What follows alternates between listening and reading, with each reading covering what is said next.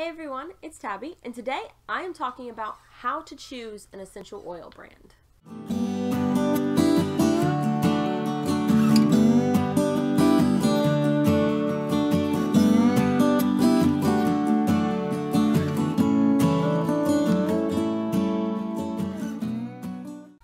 Of course, first on your list for choosing any essential oil brand should be the purity and quality of the oil that you are buying.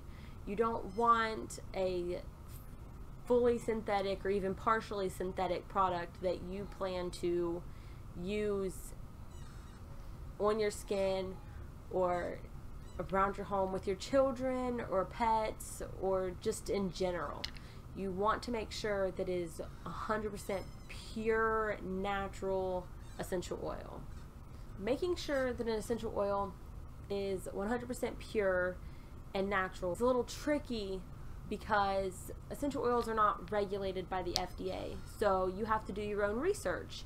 I did a ton of research on how to tell if they are pure and testing that they do, which I'll get to in a minute, to ensure that any essential oil that I bought is 100% pure quality. What I am getting, I know that it's not going to hurt my family.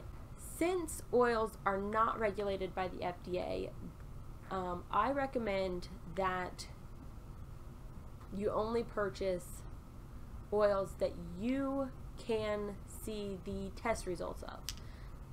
For example, all the oils that I have in my hand have a GCMS test result that I can go to online, look at, and say, okay, this is their level. They are 100% pure. A GCMS test is short for a gas chromatography mass spectrometry test, which just means that they break down every little compartment and ingredient basically that is in an oil and see exactly what is in that oil.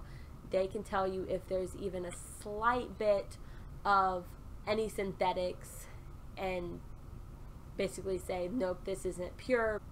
I always look at the GCMS testing before choosing any brand to buy.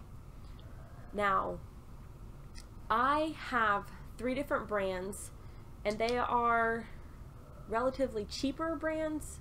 So these brands that I have, I looked into the purity and made sure that they are perfectly safe and I can see their test results before I purchased any.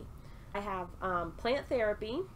This is Happy Place, which is kid safe, so I know I can use with my kids. I have GuruNanda.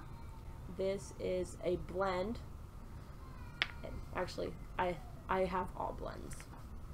And then this one is Jade Bloom, the Allerg-Ease.